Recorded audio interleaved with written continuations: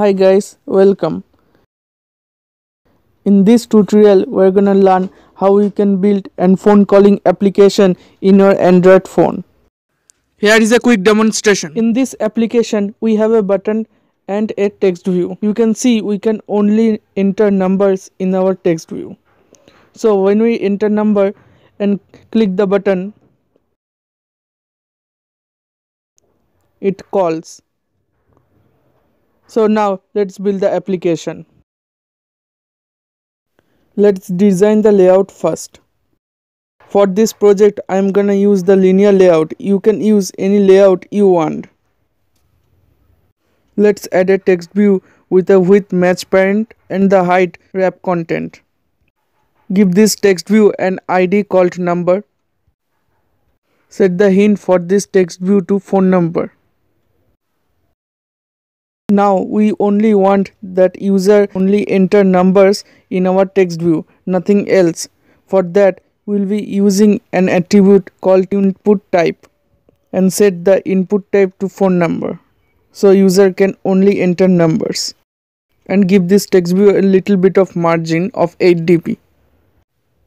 Now let's create a button here. For this project, I'll be using an image button that will give us that round shape button.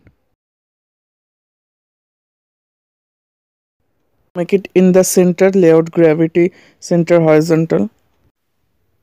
And the ID should be the call. Now we need an white calling image in our button. For that, go to the app folder. Inside the rest folder, you will find the drawable folder where we can store our assets. Right click on the drawable folder, choose new, choose vector assets. You will see the pop-up window. Click here in the icon button, and here the Android Studio gives here bunch of defined assets. You can choose any assets you want.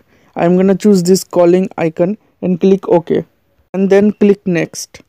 Lastly, click the finish button to import the assets. I'm not gonna click before I include the assets previously. Now in the attribute tab, set the source type to drawable and that button. For the round shaped button, I'll be providing the link in the description. This part I'll be explain in the later series. For now, import that series into the drawable folder and set the background to it. The button is look very small. We need to increase the width and height. 56 dp would be perfect.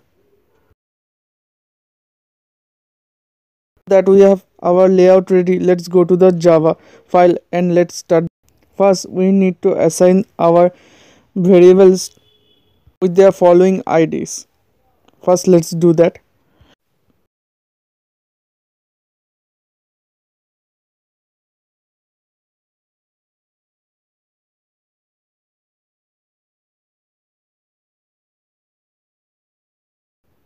Now let's call the set onClick listener on this image button.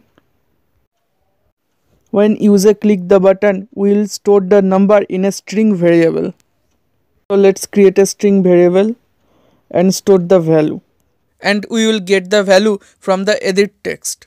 So type phone dot get text dot toString. We need to intent services to pass that number into the calling action. For that, let's use intent, new intent. In the parameters, we will call intent.callAction and the target that intent to set the data. Here the data means the phone number that user have entered. So in the parameter, call URI.parse, and in the single quotation you have to type tell colon and then pass the phone number. Now we can call the start activity to pass the intent and finally complete our action. If we start the app now, the app gonna crash because we need to call the runtime permission here. If you run the app in a lower API levels like API 19, this nothing gonna happen, but in the higher APIs we need to use the runtime permission. I will not show the runtime permission actions in this video. This will be the later part of the series. So let's go to the manifest file and here we can ask for the permissions that user need to enter.